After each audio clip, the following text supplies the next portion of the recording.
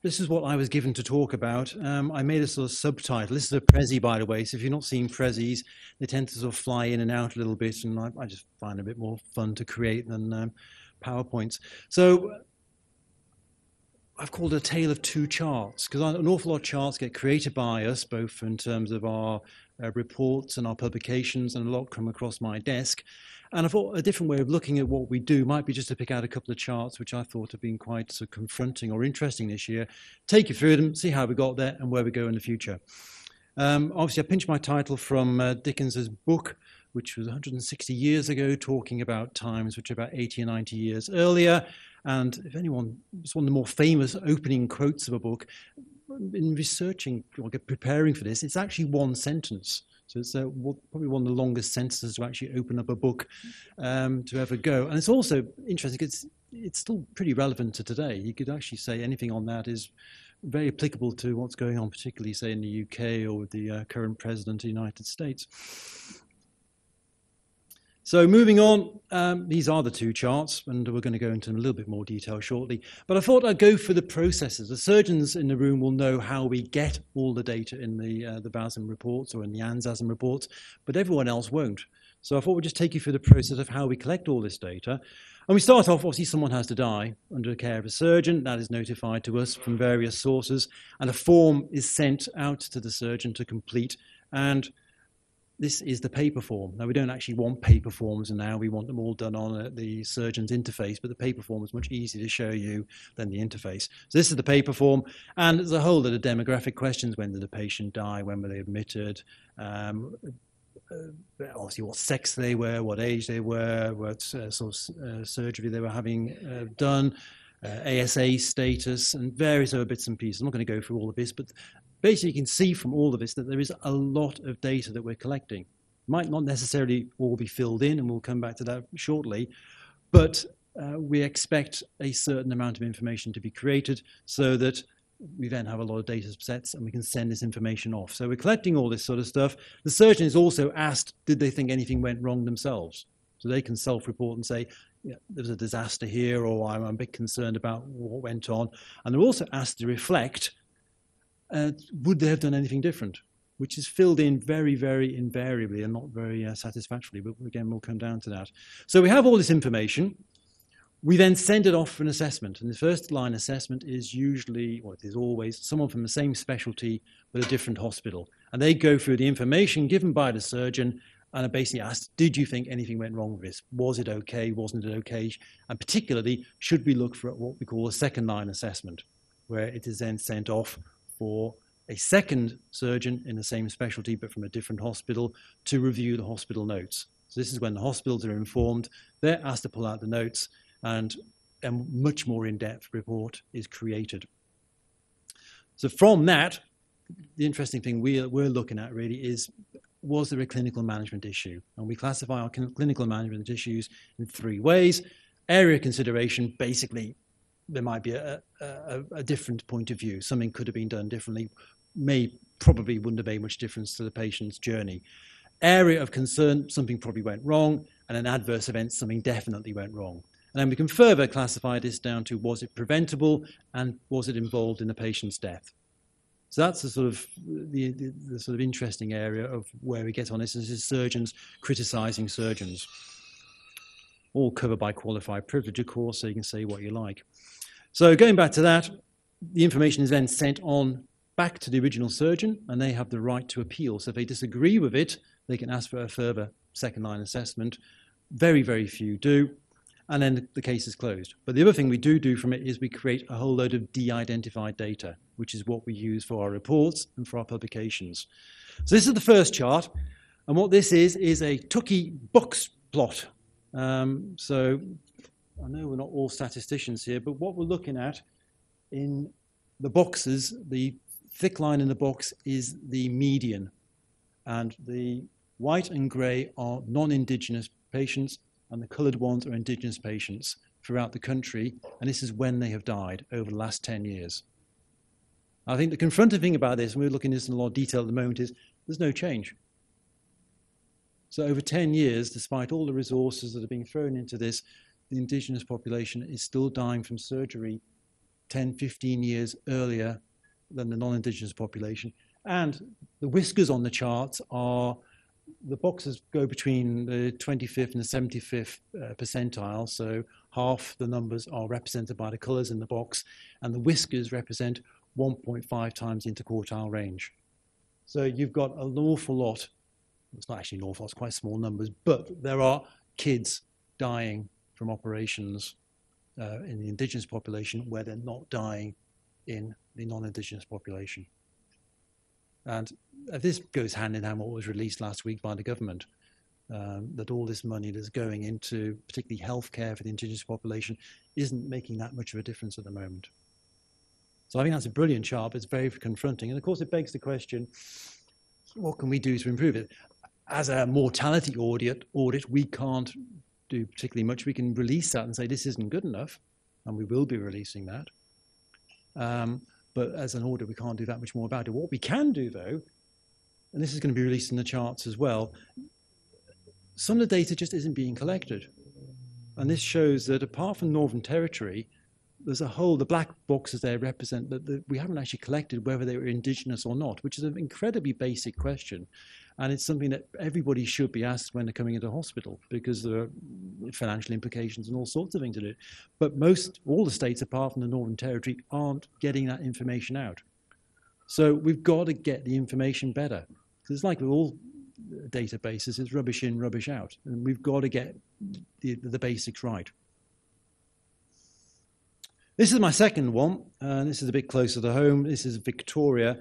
What we have here, we've seen a few funnel plots, which David was showing earlier.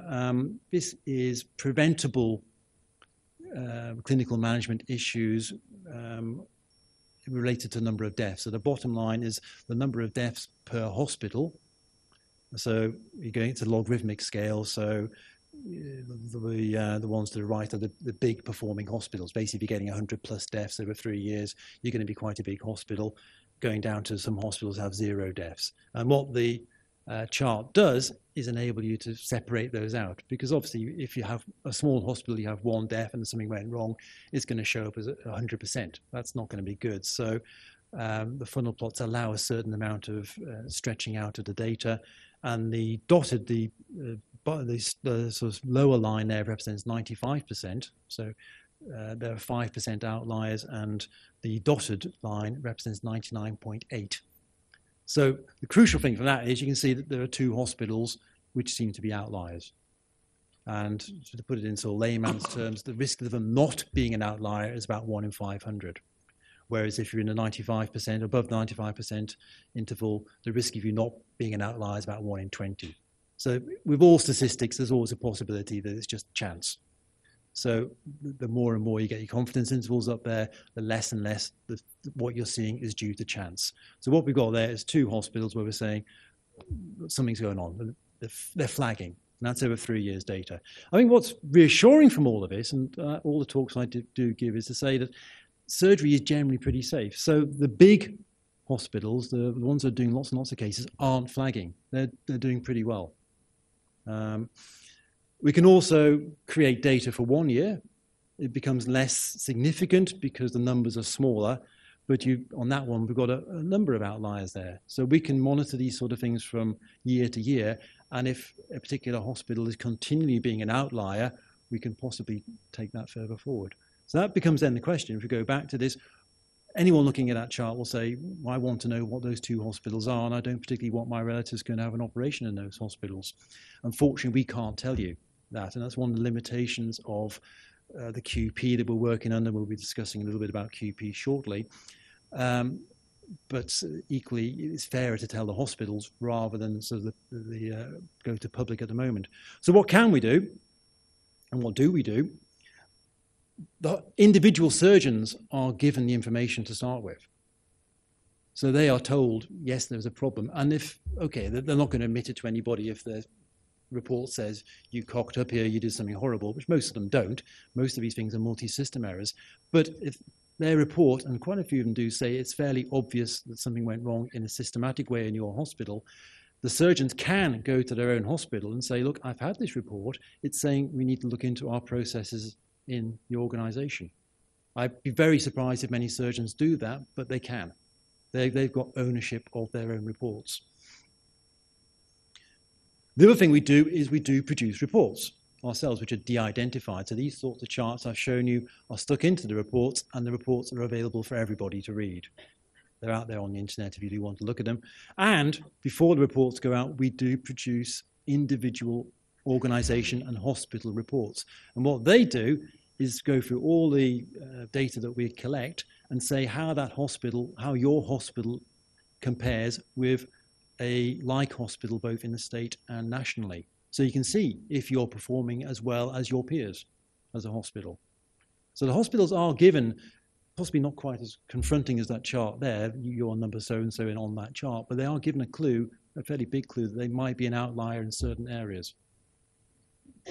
That's the sort of charts they get. This is just one of the random hospitals I work at, which actually did very well. So there's no major issues there. Then becomes a question, should we do more? And from that, can we do more? And I think this comes into the qualified privilege angles. At the moment, we can't. Any information we get, we can't actually name names. And we probably shouldn't be able to. But we can pass the information on to the VPCC, and if there are particular big problems, we can possibly go a little bit higher than that. But most information has to go back to the hospitals, and we have to say to them, look, you're not doing so well here. And the great thing about doing annual charts is we can hopefully see that the outliers come back into the fold. I think crucial to all of this is the data. And getting the data timely. And I think this is one of the issues that we have had in VASM, in that it takes a while to get the surgeons to do the reports or do the case forms. I think as of today, 20% of last year's data hasn't had its forms back yet. So we're not getting the reports back in a timely fashion. We're sometimes not getting our assessors' reports back, and we are also struggling sometimes to get the hospital notes back. So there's all sorts of delays built into the system, so that last week I was going over deaths from 2016, 2017. And I don't think that's really good enough. I think we've got to pull our socks up on that one. And hopefully, and certainly in terms of the surgeon data, this is the database, this is the surgeon's interface. I think putting the information to this will give us a lot better and hopefully a lot easier information. We were at a meeting last week with all the other clinical directors, and we're hoping that we can make this so that certain data just has to be filled in. It won't be accepted unless we get all the data that we want. It's like filling in your tax return or anything else like that, any important data. If you don't obviously send the form in, then you're not signed off for CPD, so it has all sorts of implications. So we can fiddle with this, and we can get better data, which will hopefully enable us to pass that information on, and we can learn a little bit more from it.